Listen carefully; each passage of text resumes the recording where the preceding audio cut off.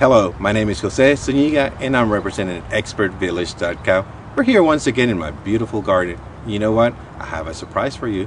Today's plant is Gardenia. If you're not familiar with Gardenia, this beautiful plant does well in Florida. But you know what? Don't be intimidated because of that.